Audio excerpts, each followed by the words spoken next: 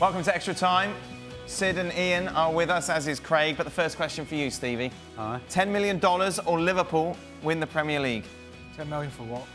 You got the choice. $10 million or Liverpool win the Premier League? It's not even a debate. Really? Is that a serious question? All right. By the way, I'm off. I'll see you later. Hold on. How low do we go? Hold on. Take the zero off the end. 1 million. Correct.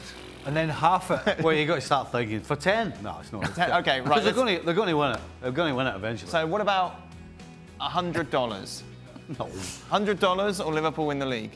Of course, Liverpool win the league. You would. All right. What about free shepherd's pie for life? Oh well, that's different completely. That's a different argument. Ian, Portsmouth win the league. How much? How much price would you put on that? Ooh, at least $5.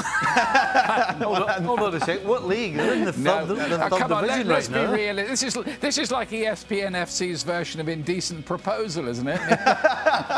What league are they in now? Ian, what league are they in right now? Are they in the conference? Portsmouth are in League One at the moment. They fell all the way down from the Premier League with all their financial crisis and problems. They're in the all the way division. down to the 4th tier, gone up to the 3rd tier, and are hoping to get up to the next one, but it might take time.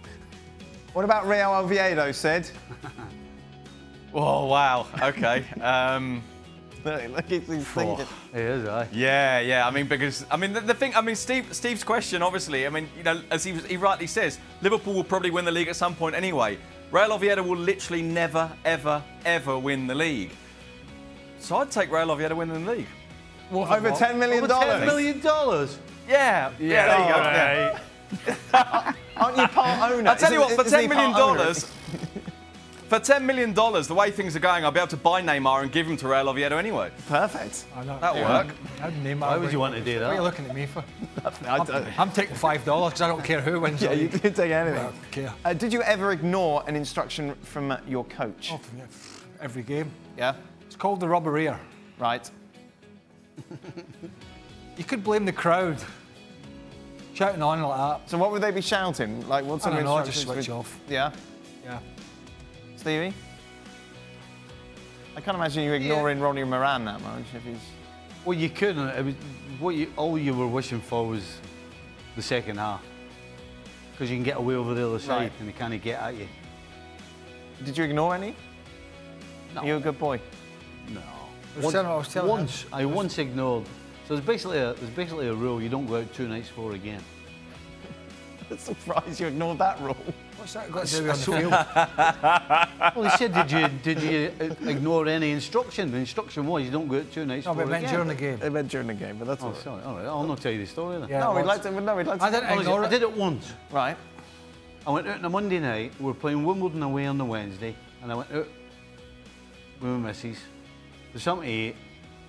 And for some reason, the police phoned my house and got the babysitter. The only time I ever did it, I swear. Yeah, but you might have been out having like. But you're out with. You might Well, have I been said that, but he you knows might have been me. at the cinema. I gave him one of them. Well, we just went for something to eat and had a couple of beers. Oh, about. I see. Yeah. He's no stupid. Right. I don't go for a couple of beers. No, that's true. I probably had 7 or 8, which was too many. Ignored one Stuck instruction. in a shoe on a Wednesday. I was trying like a bear. I used to ignore quite a bit during games, depending on how the game was going. The game was going well, you take a bit on board, change things. If it's going badly and you know it's not going to change, you just get the rubber ear. Guy that him and I worked with. What did you say there? Give him the rubber ear. What did you say there? Give him the rubber ear. Give him the rubber ear. Peter Shreves once shouted on to me. Yeah. Right? This is true. The old Rude Hullet one. Shrevesy. Rude Hullet. Glenn Hoddle had this great idea. He was going to play Rude Hullet as a sweeper. Cut a long story short, Rude found himself more up in the front, at the front of the pitch than he did at the back. And it took him a little bit of time to get back. A lot of time. And Peter Shreves, the guy that Steve and I worked with, shouted on to me one game, "Craig, tell Rude Hullet to get back!" Right? And I turned to the bench. I'll miss out some of this, and I said, "Tell him yourself." Right? Because him and Glenn didn't want to tell the superstar to get back. And what happened was they ended up playing him as striker, which was natural position. I just wanted to thank Stevie and Craig for the free money for the United Wolves game. Both of you backed Draw. draw. Yep. Did we? We did that. Why are guys like Gab and Jules so optimistic about French and Italian clubs, national teams, but Craig and Stevie are so cynical and pessimistic about their former clubs and national teams? Is it a Scottish thing? Well, hold on. How is he pessimistic when Liverpool are winning the Champions League? Okay, so maybe... So let me just take a point. Italy have been very successful, not recently. France have just won the World Cup. Yep. They've got reasons to be cheerful. Are we on a different... Are we living on the moon here, or have Scotland just not been hopeless? And we got beat 3-0 by Kazakhstan. Yeah. So, kind of do wait up, you know what I mean? Chelsea are now in a bit of a dilemma because of transfer bans and have lost the best player. I mean... Throw his toys out the pram, bunking off school. Can ESPN hire an American translator for you Brits? I'm Scottish, by the way, I'm not Brit. What do you mean? Well, we don't class ourselves as Brits. But you're part of Britain, yes? A part, yes. I don't call myself a Brit, though. Oh, no? Scottish. Right. Okay, well, anyway, you did say bunking off school. Bunking off school, yeah. Dogging it. We used to call it dogging it. Dogging, skiving. Skiving. Plunking. That's not, you made that up. No, we plunk it. Yeah? So playing hooky is what it is here, isn't it? Right. Is it? Yeah. Well, need to hire a Brit to work that out. Aye. And throw his toys out the pram.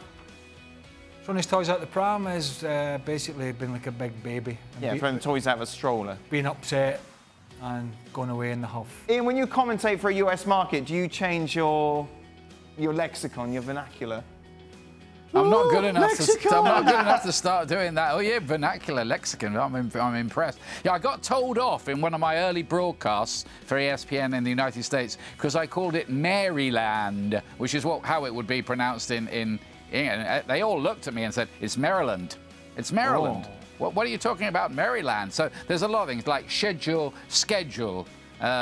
So I think one of the first games I did, I said it was 3-0. The score was 3-0, and they were saying it's 3-0. You mean 3-0, don't you? Oh. So things like that, but 3-zip. That something happens in all nothing, around the really. world.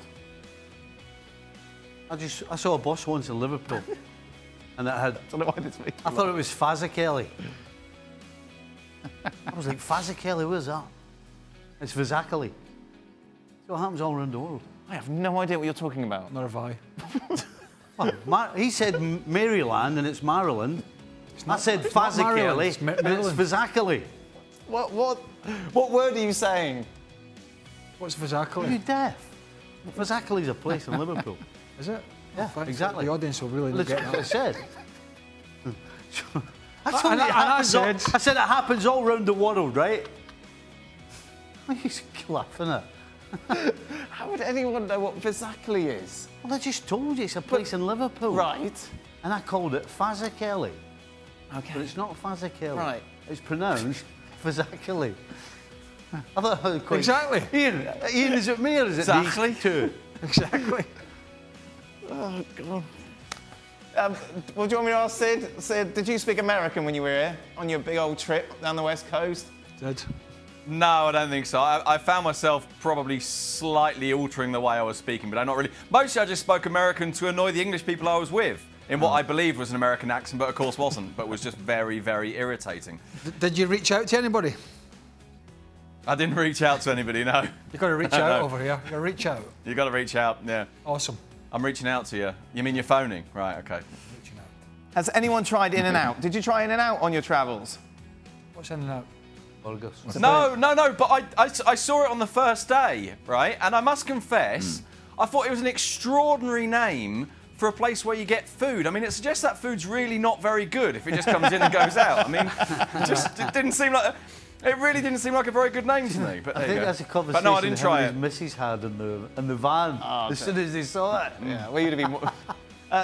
Well, no, I think what actually happened was that I saw it, said, "Oh, let's go there, shall we?" And she said, "Hang on, remember, the toilet's in the van, you're not going there." In-N-Out, did you try that in Sid, Fazzakelly? Yeah. Hey, Sid, truthful answer. How many times did you and the missus fall out in the van? And all the time. Fall out of the van or fall out in the van? Falling out in the van. Yeah. Well, so we were there in the van for 14 days, so I don't know, what's that? Probably about 140, I guess, more or less. Wow. God, 14 days in a van. I mean, basically, when I started driving, it happened. Because when I started driving, now, obviously, in a great big camper van, you've got to take those right turns very, very wide and very, very slowly. I took those right turns like you do in a normal car. So you kind of go down a level. Now, when you go down a level, even if it's only, you know, a few inches, that thing hits the floor hard. And cupboards come open, and glasses fly out, and glasses hit the floor and smash, and there's glass everywhere. And so 5 minutes later, it's like, look, shall I drive? Yeah, maybe you should. Oh, Good move. Good move. In and out, have you tried it, Darke? I don't know. I'm just thinking, sitting here, thinking this conversation's taking quite a weird turn, isn't it, tonight? Yeah. Well, yes. Talking about That's very unlike his us. driving It never habits happens and here. It's true. Yeah, the answer's no. Right. To get through all that, no. Heading on vacation soon. This is the last question, towards the Atlantic coast, but I'm not totally sure where it is. Can Stevie point me in the right direction? East, isn't it? Right? That way. Well, it's not for me, Steve. It's west from here. Well, it depends, yeah, where this person is. Well, I mean, where's this person setting off from? Where I am, it's east. There we go. Well, that was obvious to most people. Oh. Oh. That is it, then. You can get, and you can book a holiday to Fazakerley. But don't call Fazakerley. it... Yeah. Don't go Fazakerley. Fazakerley. Oh, goodness. Hey, Fazakerley, mate. You off tomorrow, Stevie? Maryland. I am. Maryland. Paul Mariner is here. Well, thank you very much for watching ESPN on YouTube. For more sports highlights and analysis, be sure to download the ESPN app. And for live streaming, premium content, and let's not forget as well, ESPNFC 7 days a week. Subscribe to ESPN+.